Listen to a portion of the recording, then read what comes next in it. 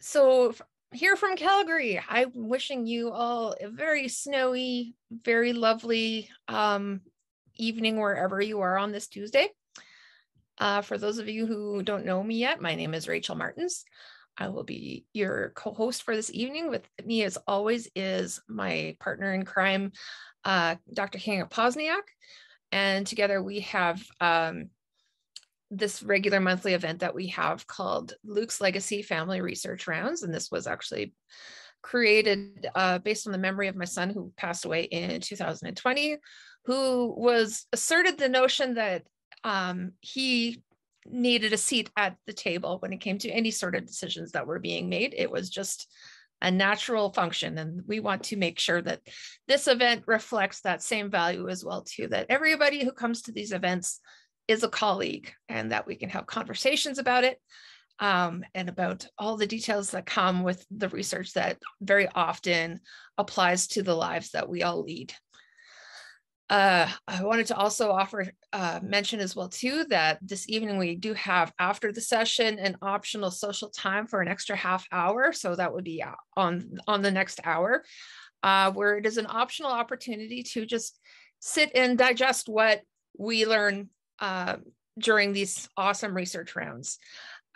This is a space for people to kind of talk about this at a greater length, and it is entirely optional. You do not need to stick around for it, but we would love to see you there if you have the time.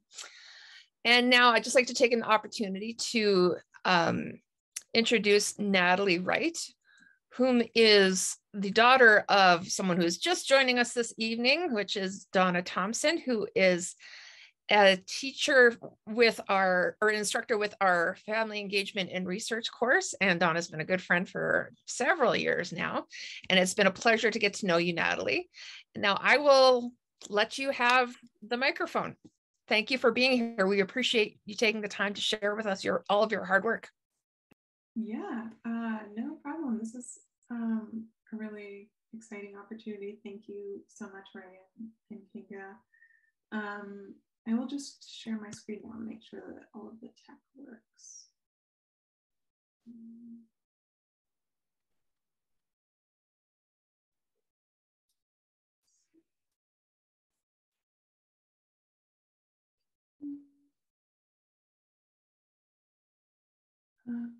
Great. Can you all see what I see? My slide. Okay, great. Yeah. So the title of my talk this evening is Functional, Adaptive, Accessible, A Brief History of Post-War Clothing and Disability. And I just wanted to start with an introduction to me. I am a historian. So most of my work takes place in archives and museum collections. I'm what's called a design historian or material culture scholar, which means that I use objects primarily, such as clothing in the case of this talk, or ceramics, textiles, furniture, three-dimensional pieces of used goods. I use those as my historical sources, just the way an art historian would use a painting or a photograph or a sculpture, or the way that a traditional historian would use written documents. But often when I tell people that my dissertation is on accessible clothing and the history of accessible clothing, they tend to assume that I am a designer myself or a maker, which I'm not, or they tend to think that I study only contemporary clothing designs, really from the past kind of 20 or 30 years.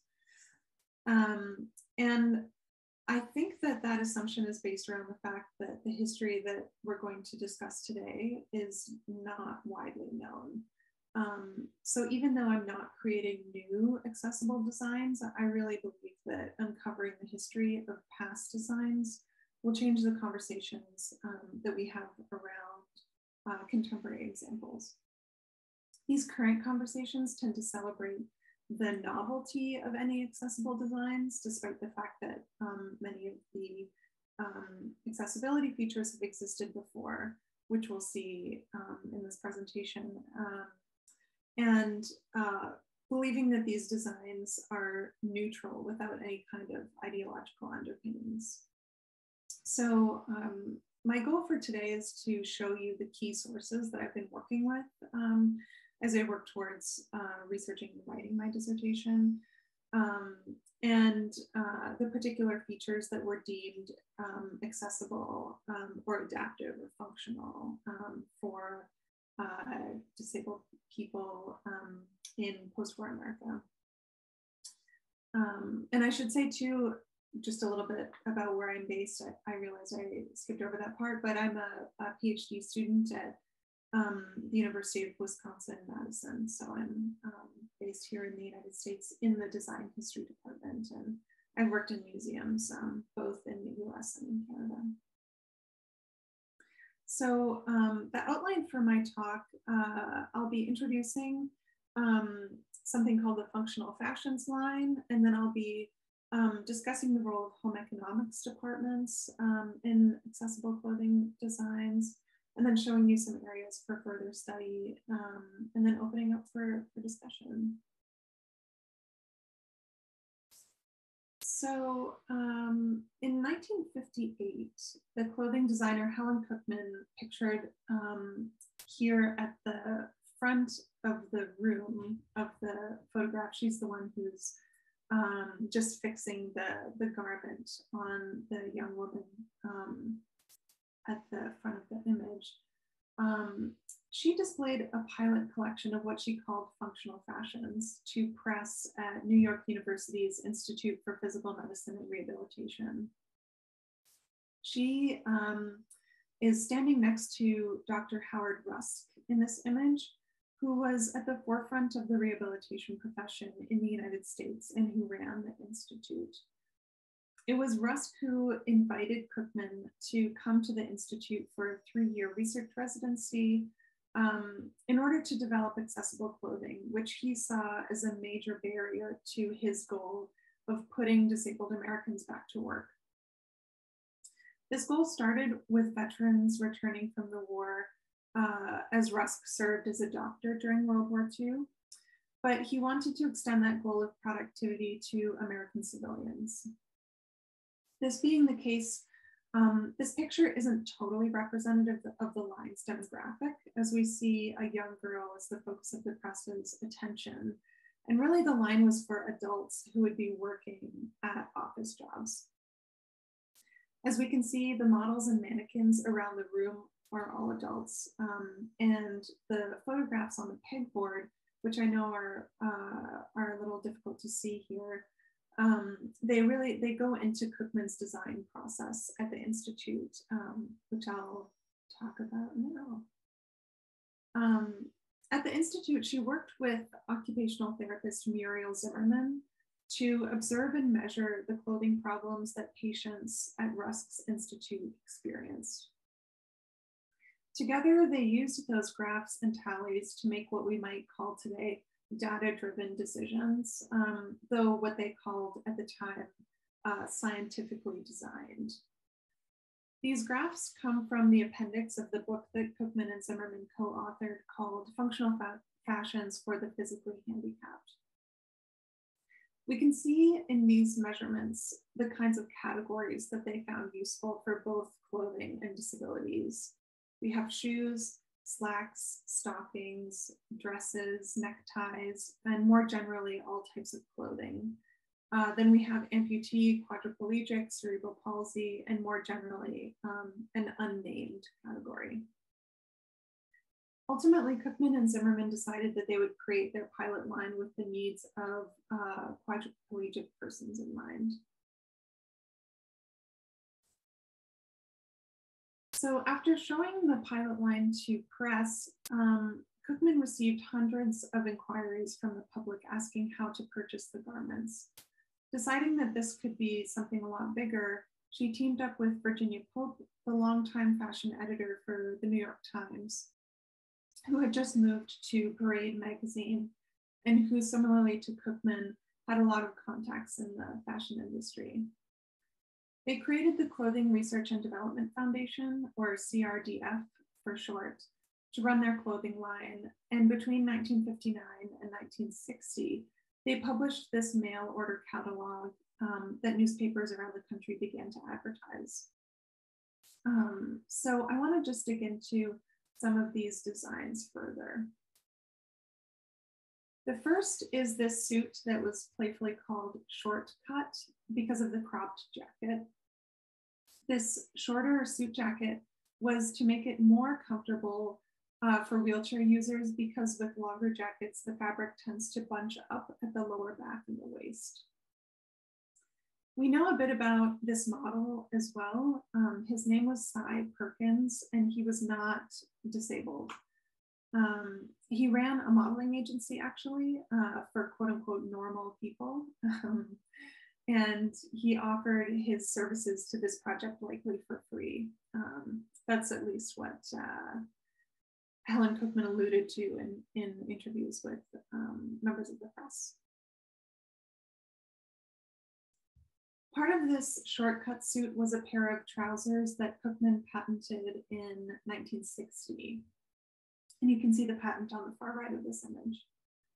These had zippers on each leg that went all the way from the cuff to the wearer's waist, so that they could be completely separated into two pieces. They also had an interior belt at the waist, so that when the wearer needed to use the washroom, they could unzip either the front or the back of the trousers, and the pants therefore would not fall down. This decision was also, or this design, sorry, was also made into women's trousers, as we see here in the middle of the slide. When someone like Cookman files a patent for the trousers that we saw on the previous slide, the patent has to cite earlier patents that are similar in any way. This is a really useful way to kind of track or trace particular kinds of, or particular elements of designs that we see repeated. So her citations include these two designs, which I find really fascinating. They're both for children's winter clothes to make getting dressed and undressed much easier. The one on the left is from 1938, and it has zippers running up and down each leg, as well as an interior belt, very similar to Cookman's trousers. And then the one on the right is earlier from 1934 and has zippers down each leg. And I thought it would be fun to show you these as well, because of course in Canada we know how difficult it is to dress and undress, especially children in the winter. This suit dress also featured in the Functional Fashions pamphlet, and they included what Cookman called action pleats, a term that testifies to the goal of productivity that these garments forwarded. These were inverted pleats, as the illustration on the right shows.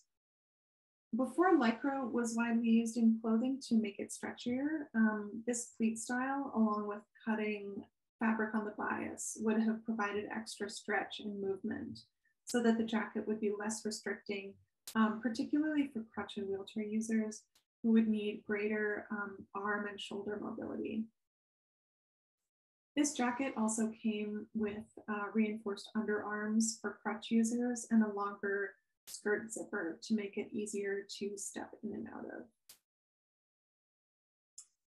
So beginning in the early 1960s, Cookman and Pope approached other designers and brands to incorporate Cookman's accessibility features into their own lines, and including a functional fashions label to notify buyers. As you can see, nearly 30 brands did this, ranging in price from expensive pieces with beautiful fabrics from designers such as Pauline Trigère, Vera Maxwell, and Lacoste, to more affordable everyday options like Levi's. This was part of Cookman's goal of getting accessible clothing out of medical supply stores and into department stores. This goal was much easier when brands collaborating with functional fashions already had buyers at major department stores. And it also meant that functional fashions were shown at every season at New York Fashion Week, or what at the time was called New York Press Week. I'll show you a few of the functional fashions designs that resulted from these partnerships. Just to note, on the top left of the screen is what the functional fashions label looked like. So shoppers would keep an eye out for this particular label when they were at department stores seeking out accessible clothing. The piece that is seen on two different models here, I think is one of the most important pieces of the functional fashions line. It was called a rugby suit, which designer Vera Maxwell created for functional fashions. And it was called that because the ensemble came with a matching fur-lined lap robe for wheelchair users, as we can see pictured on the right, so that individuals could, for example, attend a cold or chilly sports event, such as a rugby match outside. The outer fabric was a blue diagonal wool tweed, and both the jacket and the lap robe were lined with black seal fur. So obviously very expensive for the time and super luxurious. And on top of that, the jacket closed with Velcro tabs, which you can see at the bottom center of these images, where the model is pulling the jacket apart to show the way that it functioned. The matching lap robe also included two front-facing pockets so that the contents were easily accessible for the wearer. And the skirt was fitted with trouser hooks, which were thought to be easier than small buttons. This dress worn on two different models was designed by Shannon Rogers, and it was made of wrinkle-resistant silk that was meant to assist wheelchair users to wear it throughout the day, especially if they stood up at any point, then they would still look neat. The bow tie was also permanently tied, which made it a little bit easier to handle. This strategy of showing clothes on both disabled and non-disabled appearing models was also to make the argument, which newspaper articles furthered, that these garments were beautiful and convenient for all wearers. So non-disabled wearers were encouraged to purchase these items as well. So I find a lot of my sources on eBay, including this piece, which we just saw pictured. If you take a look at this slide, then I'll go back to those previous images. You can see sort of the similarity. It takes quite a bit of hunting down because often these types of pieces aren't in traditional archives. So I was really thrilled to find this particular piece on eBay. And you can see here the color and the quality of silk that I was talking about. It's quite kind of a thick, and it feels very durable. It feels like a very durable material. And when I purchased it and turned it inside out, I realized that it also had an interior belt that's pictured on the right, which I'm guessing was to keep the dress in place and so that it wouldn't inch upwards as the wearer was seated in a wheelchair. I also wanted to show quickly that functional fashions was advertised and discussed pretty widely in Canadian newspapers. This is the Ottawa Journal in 1965, and the model is wearing a very similar dress to the one that we just saw. And I've also seen newspapers in Edmonton and Nanaimo, British Columbia, with articles on functional fashions. And I'm positive that there are more that either haven't been digitized or are part of the digitized newspaper databases that I've been going through. But it's been really interesting to see the kind of reception that this line received in Canada. The functional fashions collaborators also meant that the designs could reach different demographics depending on a brand's target audiences. So as you recall, I said earlier in the presentation, the functional fashions line was, the pilot line was primarily for adults.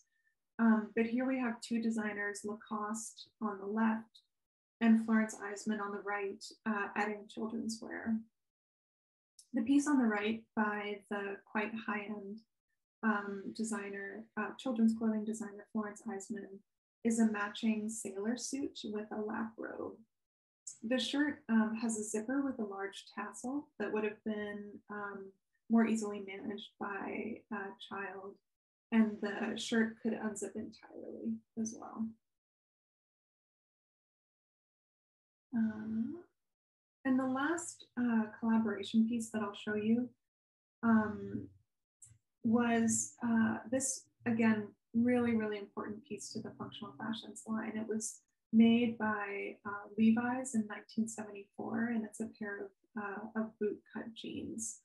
And these jeans came out just after Helen Cookman passed away, so she never actually got to see the rollout of this design, but as you can see, this is another variation of her patented trousers. There are some notable differences, though, between her original men and women's suit trousers and these jeans. One is that, like the children's wear, this reached a new generation, which was teenagers. Second is that these are denim and thus more casual, and the zipper is made of plastic rather than metal. And third, and most important, I think, is that the zipper is no longer hidden by a placket, essentially making the accessibility feature and thus, I think, the disability more visible. And this was happening right around the same time as the disability civil rights movement, and for example, came on the heels of the 1973 Rehabilitation Act in the US. So what have I been doing with all of this research on the functional fashions line? In 2019, I curated a display at the Milwaukee Art Museum, where I was based for several years in the 20th and 21st century design galleries. And that display had clothing, video content, Cookman's digitized functional fashions books, and ephemera from the collections, such as the Functional Fashions pamphlet and a Levi's magazine advertising the jeans. I also have an article coming out in the academic journal Dress sometime in the next year. And this will be one of my dissertation chapters as well. So, whoops, I forgot that was animated, sorry about that. I just want to move on to now the second section of my talk, which is on the role of home economics departments in developing accessible clothing right around the same time as the functional fashions line.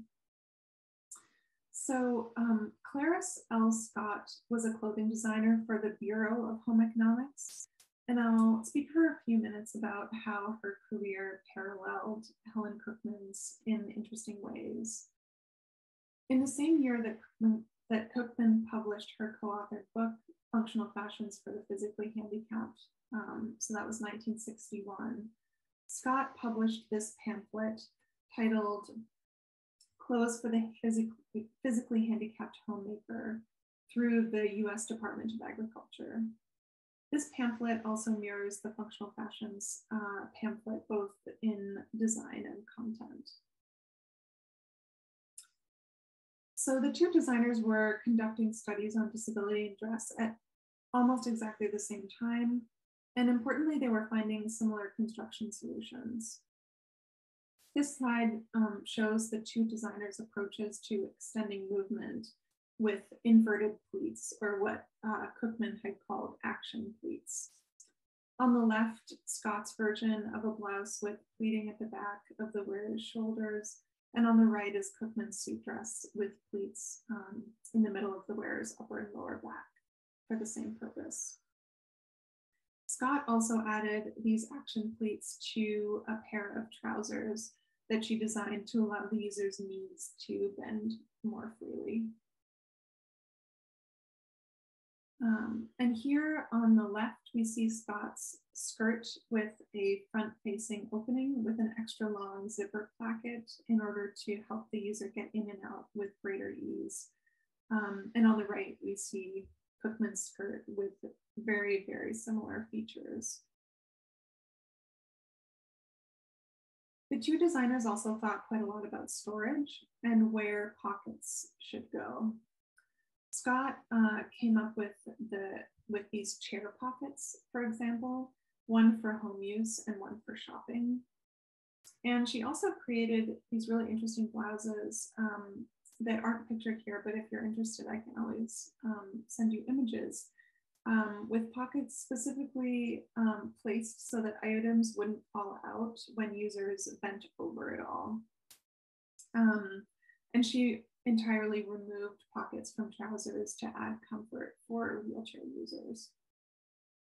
Cookman didn't go quite that far, but created the belt, what she called the belt pocket unit, as an accessory, which is pictured at the bottom of the screen. And there are some notable differences between the lines, one of which is that Scott worked more with elasticized fabric, focusing again on the bending of the knee joint. And on the right, we can see how she gathered the fabric at the knee seams to allow the knee to bend more freely. And on the left, we see the model pulling at the fabric to show the amount that it stretches.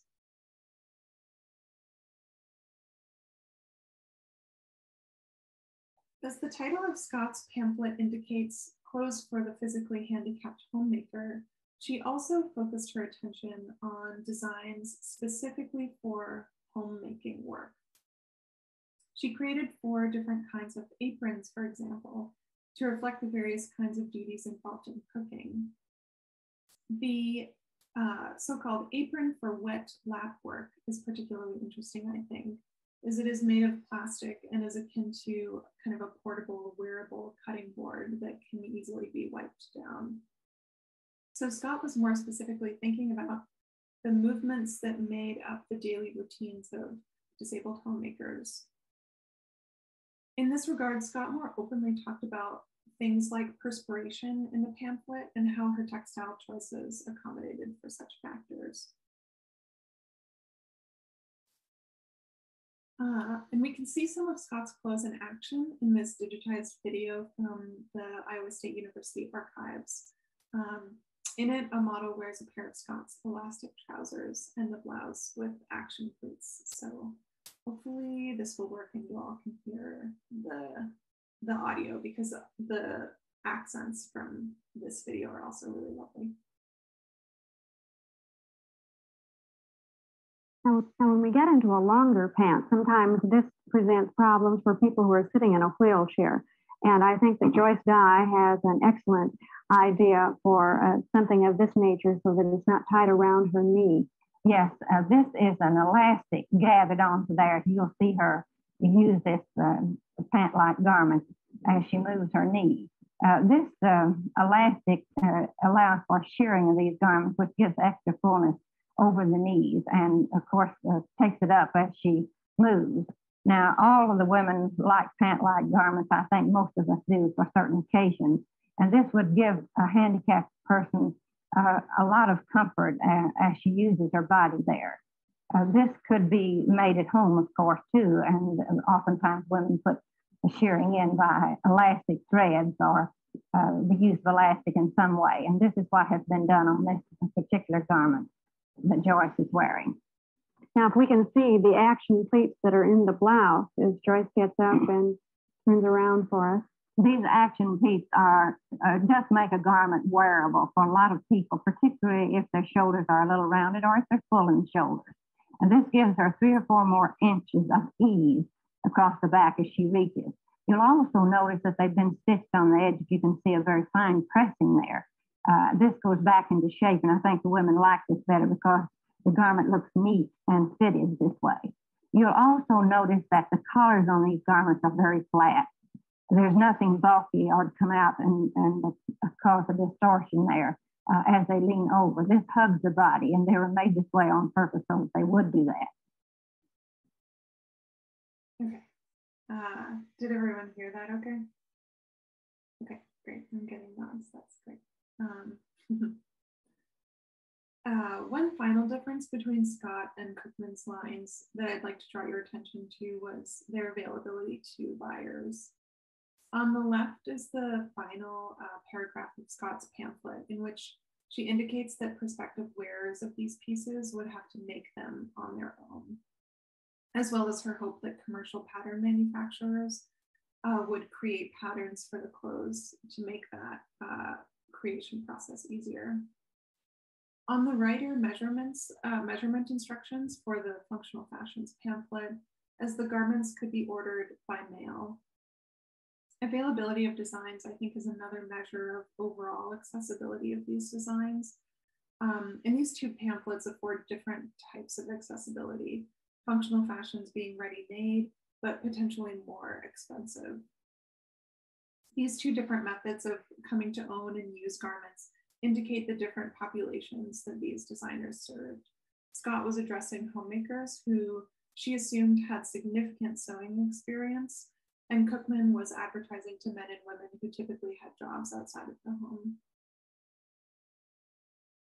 These two different populations are also emphasized in Scott and Cookman's shared background in workwear. For example, Scott designed for women working on farms primarily. She created these designs in 1942 as part of the push to create working clothes for the war effort. While there are nurse uniforms and mechanics uniforms in this publication, the vast majority relate to outdoor labor in an agricultural setting. Cookman also designed workwear, and these are two examples from 1948, which are at the Metropolitan Museum of Art. The left is a waitress uniform, and the right is a cook and/or waitress uniform.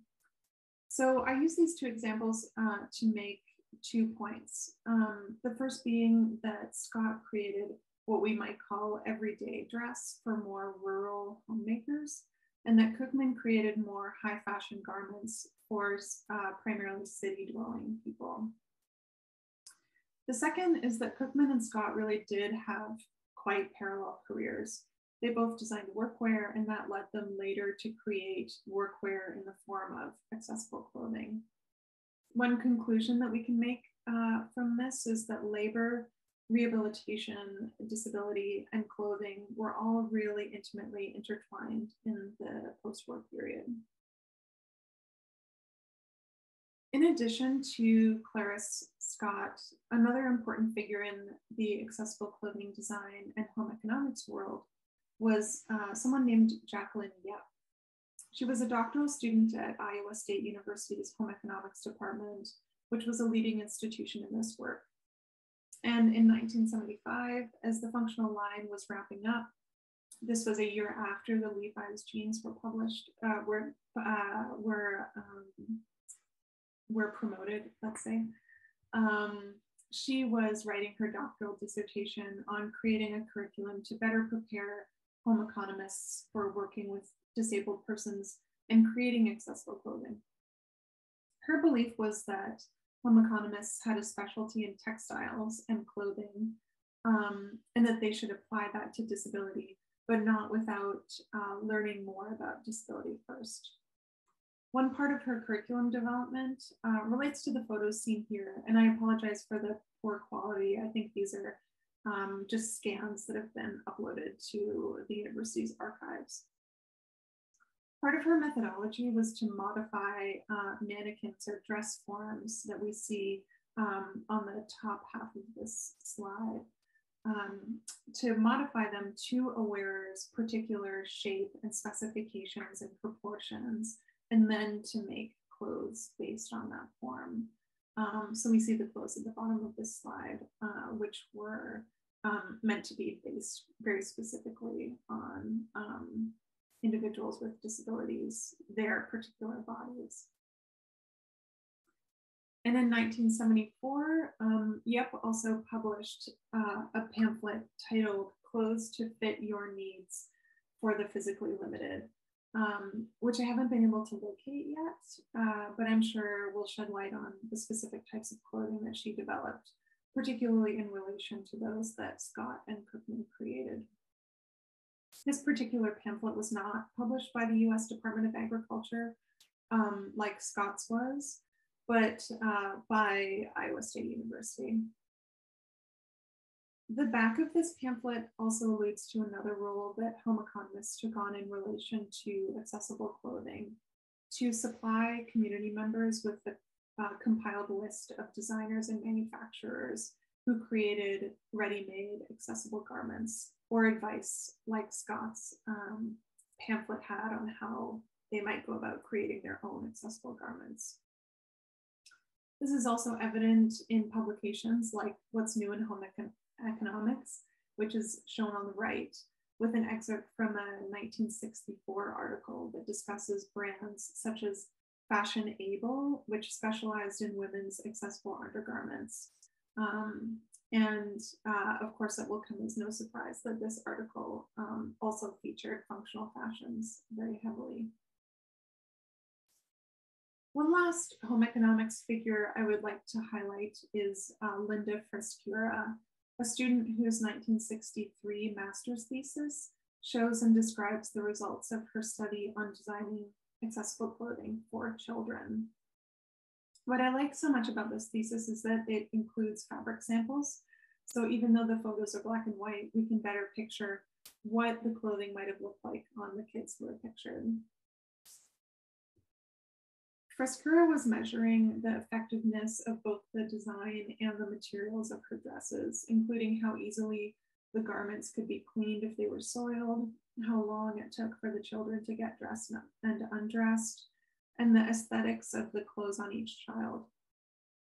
Parents and caregivers both gave feedback, which I think is also really important, as many of the children spent time both at home and in institutional settings. Of note, both Yep and Frescura worked with Cookman on their respective projects before Cookman passed away, so that's another connection. Another thing that's important about this study is that it shows accessible designs for kids with cognitive and physical disabilities. This is an especially stark contrast to the functional fashions line, which, although designed around quadriplegic persons, mostly advertised and discussed people with very limited, I would say, physical disabilities. Functional fashions was meant to aid individuals toward living alone and not in institutional settings, though of course that excluded lots and lots of people at this time, as it would today. And in this way, home economists were working on designing clothing for populations who were ignored by more mainstream lines, such as functional fashions. So what I'd like to do quickly now is just to show you how I'm looking forward to my dissertation with two quick slides about my other two dissertation chapter ideas. Functional fashions and home economics programs will be two dissertation chapters, and the other two will be about Lighthouse for the Blind and the history of Velcro, respectively. So something that I didn't discuss here is a case study on a place called, or an organization called Lighthouse for the Blind. There are lots of different locations of Lighthouse for the Blind, but the one that I'm most interested in was in New York City. At roughly the same time as designers and home economists were working on developing accessible designs, visually impaired people were working in what were called sheltered workshop settings, creating clothing as a means of vocational rehabilitation. So making clothing was just as much a part of this post-war dress and disability history. The two aprons on the left were part of that project, now also at the Metropolitan Museum of Art, and were designed by Bonnie Cashin, but made by Lighthouse employees. These employees also learned how to make their own clothing and had what were called touch and know fashion shows of their own creations, which is seen here on the right.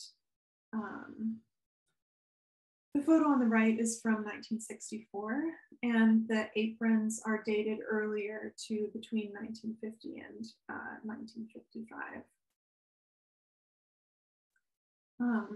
And then lastly, my fourth dissertation chapter will likely be on the history of Velcro. This is the topic that I probably know least about, other than that it's very important. Velcro, of course, is vital to histories of disability design and material culture. And here I have up on the screen a home economist holding up her 1976 dress design with Velcro tabs at the shoulders on the left. And then on the right, a casual men's shirt with Velcro closures from the Functional Fashions pilot line, so dated around 20 years earlier. Velcro was invented in 1941 and then became famous for its role in the Apollo moon landing in 1969. But my guess is that designers such as Cookman made very early use of it for accessible designs, as she and others were always looking for easy ways to eschew fastenings, whether or not that was with Lycra or Velcro. And while the history of Lycra has been written about, the history of Velcro has not, so that may be a gap in scholarship. And I will end it there. It looks like we're just at roughly 40 minutes now. So yeah, thank you so much everybody for coming here and listening to me chat about my research. And thank you so much, Natalie. I'm definitely going to start following you on Instagram. That was superb. Now, if anybody has any questions, you are welcome to come off mic or just add them to the chat, and I'd be happy to ask them for you. I think my first question would be, do you think there are any lessons about current accessible culture that we can learn from the experiences that you've been studying about? Well, one, which is kind of an interesting thing, might be that there were more options in the past than there are now, and I think that may be surprising to some people, just given that there is this assumption that most people have that accessible clothing is just something of the very recent past.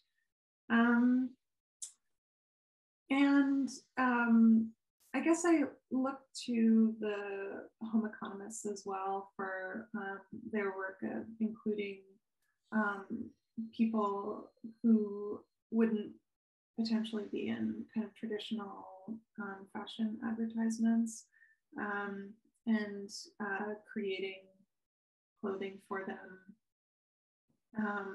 I think that's been really important to me because I just personally also want to make sure that I represent different disabilities in my own scholarship.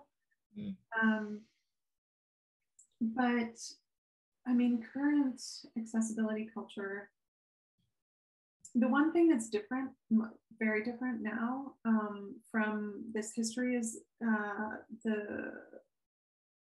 that idea of disability culture that didn't really exist in the same way in the past. And you get activists and advocates who are talking about radical visibility and using clothing towards that end. And you just get like little hints of that in the lines that I was speaking about, but mostly it was about kind of wanting to appear kind of normal, quote unquote. That's really interesting. I imagine that's can be the case to some measure. Like, or is there anybody in the group here who had to learn to sew for their kids? I know I did. That was one big challenge that I had to come from. Thank God for skinny jeans. They were my saving grace when it came to finding clothing. But I see, you see a lot of phases that kind of come and go in terms of parents who, or no, sorry, department stores who kind of start a line, but you don't necessarily know that it exists. Then you find out later and then it doesn't exist anymore. I wonder if a similar form of advocacy, just given that fact that this has been a thing to really see in your work, Natalie, I wonder if that's something that we can regenerate at one point or another. I know there's like little pockets of businesses that do amazing stuff and things like that, but it would just be lovely to see in a larger scale. Linda here mentions as well, it appears that there was more excitement in the past for this. I hope your work inspires some current and future designers to consider and impact what they could make. I love that. And Donna, you have a... Yeah, I have a question. Hi, Natalie, and my sister Karen's here, the whole family. But my question is this, you know, in your exhibition, you did another show, Nat, in Milwaukee on the work, the accessible fashions of Florence Eisman. Mm-hmm. And that stuff is really, really high end, like heirloom children's clothing, very expensive, very posh, beautiful. And I wondered if you wanted to say something about this idea that clothing for, you know, children and adults with disabilities can be like armor, like Bill Cunningham in the New York Times talked about clothing as armor. And it's so interesting when I think about dressing our Nicholas when he was little. I remember getting really expensive clothes for him and blowing the bundle. Well, you too, Natalie. I did that for you too, but because I love, you know, fashion. But I do remember thinking that I wanted Nicholas as a child with disabilities, visible disabilities, to appear aspirational. I wanted other people to look at him and say, oh, you know, look at that kid. I want to be him because of his clothing. And I wonder if you could, you know, talk to that idea a little bit. Yeah. At one point in time, Helen Cookman says that people with disabilities should have even more beautiful clothing than non-disabled people. And I think she's kind of getting at that sentiment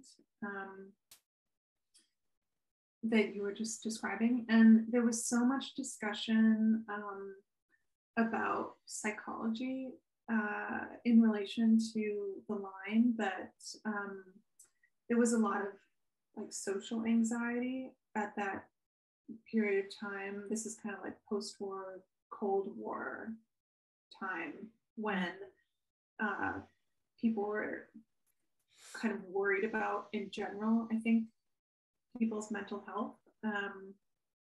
And you get a lot of discussions in newspapers about this type of clothing that's both functional and fashionable. I think that's why they chose those two words, that it had to be beautiful and functional. That having that combination would then really elevate people's mental health. And then, but I guess the flip side of that was that it was always like, and then they'll be more productive. So that's kind of the, I think that was the discussion that, that, as you said, there was sort of like that armor element that we can, it was sort of, I guess the equation was like, we can make people feel good with clothing and then they'll be productive citizens when they feel good, I guess. So there was a lot of kind of cultural anxiety at that point in time around like idleness more generally. So Yeah, I think that's a really good question. They were just kind of wrapping those things together. That's an interesting tie. I remember seeing kind of earlier on in the pandemic, just a tie between the notion of nostalgia and productivity, and how there will definitely be a phase that we see in that as well too. And I could see that very much in the same fashion, just given the fact that with the war and transitioning, but also from an adult disability, that comes with its own sets of challenges in terms of making that adjustment as well. Kinga, you have a question. Yeah, and I know you showed a lot of different lines, and some were, you know, meant to be luxurious, and some were meant, you know, for labor. I'm wondering if you have, like, did you collect any data about the kind of uptake that those designs had? Like, they were obviously very well thought out, right? Like the pockets, the, you know, the fastening thing, the fabrics. Did they work for people wearing them?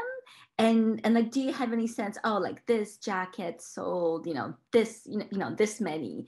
Do you have any kind of data about, like, sort of what the actual uptake was of these fashions? Yeah, that is very hard to get at in the sources. I wish I had a clear answer.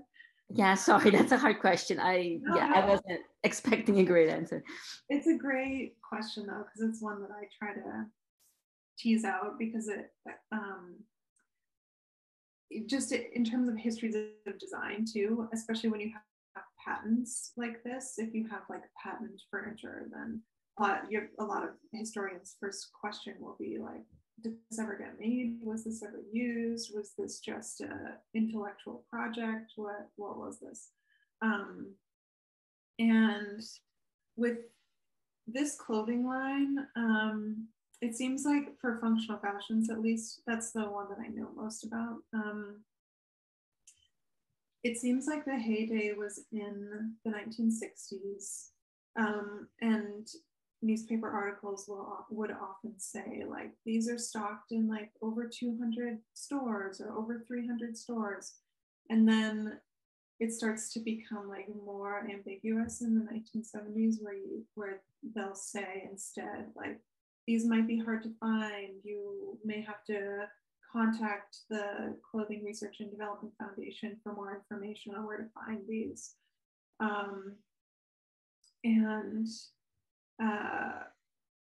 It's also really tricky to find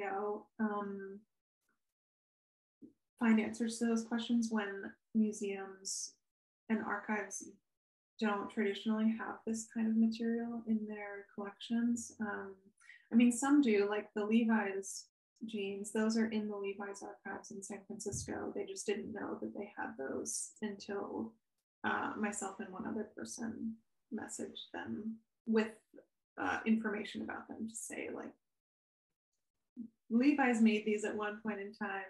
Have you seen them? And then initially they said no, and then a year later they got back to us and were like, we found them. Oh, wow. But those are another difficulty, is that what's in museum collections and archives is typically the examples that were not used. So you don't see the alterations that people are making on their clothing, because that would get at your question of, like, were these actually useful, or were people equally finding them frustrating? Mm-hmm. Because what I mean, it would be ideal to have like the original version that's kind of pristine and unchanged, and then one with like wear marks and sweat marks, and then like the sewing alterations and things like that. Then that would be really great to understand how people's bodies actually moved in them, and basically your question of like, were they successful?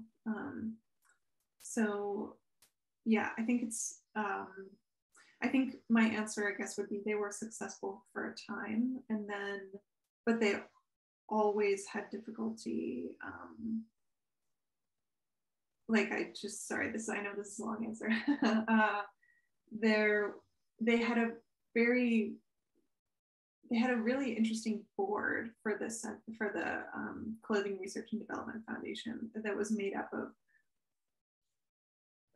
basically leaders in the fashion industry at that point in time, like the head of Bergdorf Goodman, the head of Macy's, all of these kinds of people. And then they, at one point in time, I know they brought in an advertising agency kind of guru person to try to better connect the designs to people who wanted them and needed them. But the way that they worded it in that newspaper article that I'm remembering just made me think that that was kind of always a problem for the line.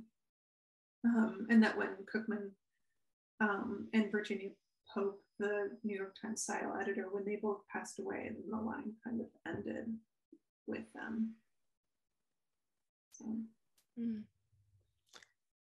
Thank you. That's a really interesting, it's fascinating to see how this kind of has developed over time.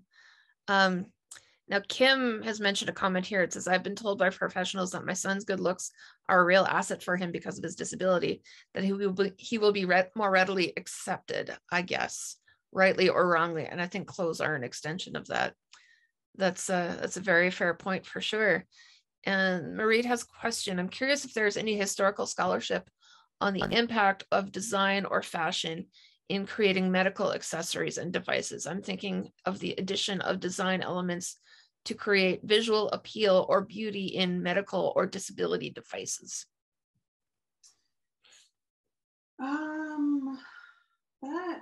That is a good question. I know less about that, but it would be fascinating if there was historical scholarship. The example that comes to mind is the connection between